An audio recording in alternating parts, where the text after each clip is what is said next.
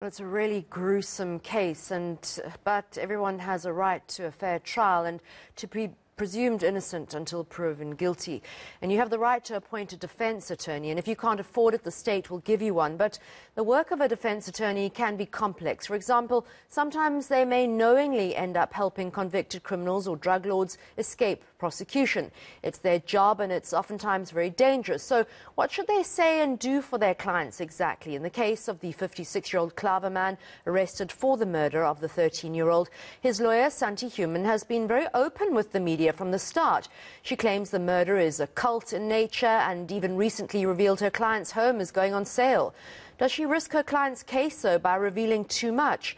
Our resident legal expert, Sinawo Makangela, is on the line now to discuss the relationship between an accused and lawyer and what that should look like if you find yourself on the wrong side of the law. Sinawo, this is a discussion that we often have about the role of criminal attorneys. If your client is arrested and makes a full confession to you, what obligation do you have to the court in terms of revealing what your client has said and what you know? Morning, Anika, and morning to the viewers at home. One, the duty does not change in the criminal proceeding. The state always has an obligation to prove its case beyond any doubt. The accused person does not have a duty to assist the state to prove its case. So there's going to be an issue of professional privilege and the confidentiality. So these two terms, at some stage, they may overlap. But confidentiality remains confidential information that has been shared between an attorney and the client. Whether the attorney is still representing that client, the client may terminate the mandate of an attorney, but any information they shared together at the time of their relationship, that remains confidential. But then if you come to the professional privilege now, that which has been shared at the time an attorney was performing his professional duties to the client, it's regulated. You may recall a few years ago in the matter that involved TNT, NDPP, Zuma, NDPP as well, it went up to the Constitutional Court, where the court had to explain, had to tackle the issue of the professional privilege, where it had to lay down some requirements, four requirements, that one, the information becomes a privilege if an attorney at the time was talking to the client, was getting that information, was performing his professional duties. Then secondly, the information must have occurred confidential, because you can't share the information in the public domain and come back later and want to claim the privilege of that information, because it is no longer privilege. It's an information that would have been out there in the public.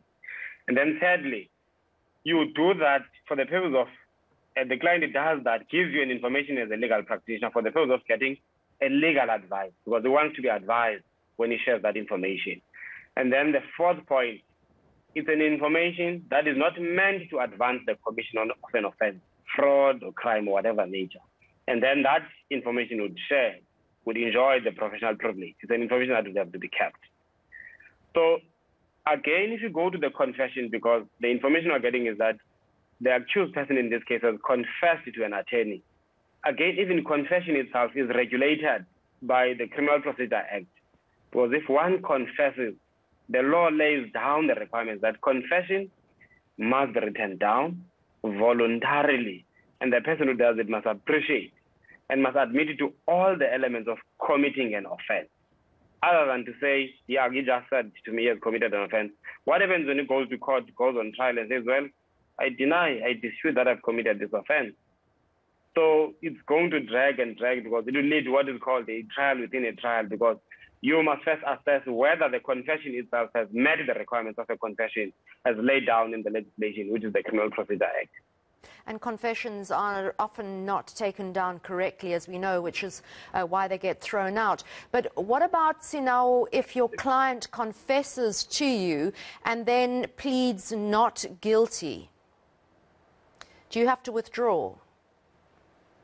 Well, there is a high possibility of a conflict of interest. And if you go to court and say the client did not commit this, you would be failing in your fiduciary duty as an officer of the court, because as a legal practitioner, we owe it to the court as well, that We must help the court to administer justice. That's why it does not mean at all costs, but it says administer justice. Now the client has confessed to you. You go to court knowing that he has accepted to have committed this offense. When a charge is put to him, he pleads not guilty. Obviously, that is not according to your instructions. At that stage, you will have to advise the court that these are not my instructions. I will now have to withdraw on the matter so that we help the process to move smoothly, because if you continue on that matter, you'll be misleading the court as well. So now our last question, quick question, is the attorney involved in the Clava matter has been very open about what it seems that her client is going to plead in terms of being an occult-related crime, the fact that he's selling his house, he's going to jail for a very long time, a lot of detail about his personal life.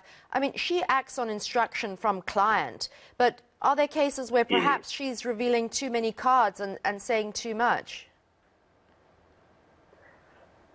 Yeah, in particular in the media, those discussions would be fine if they were taking place between the state and the defense attorney, so that they prepare their plea, admission of guilt, because there's always going to be that engagement. Because if the accused person did not even waste the court time, the court resources, there would have been a lenience in terms of the sentencing that would be imposed there. Because one of the issues that the court would have to check, the minimum sentence, the application of the minimum sentence, the compelling reasons to deviate from that which is prescribed by the legislation.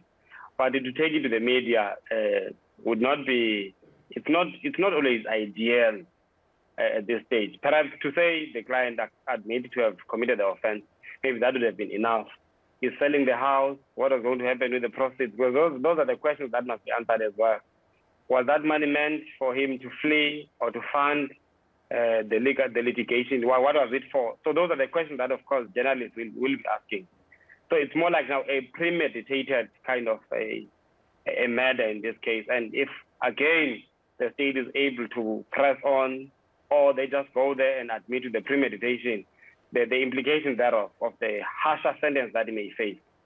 So it's not always ideal that the practitioner must disclose too much in the media, in particular if the matter is yet to go to court.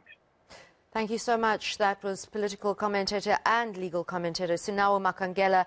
Thanks so much for your time. Just a note to say that defense attorney Santi Human has not responded to our calls to discuss the case on air, and perhaps quite rightly, chaps, because if I had an attorney, I would say to them, even though we're very pushy, do not say a word to the media, please. Yeah, although, you know, we did speak to an expert I think it was last week or the week before, who was speaking about what she said in regards to Satanism and satanic cult. And so, you know, one wonders if that was part of the strategy, if coming out and speaking to the media was perhaps part of the strategy. To perhaps be admitted as a state patient or something like that. Well,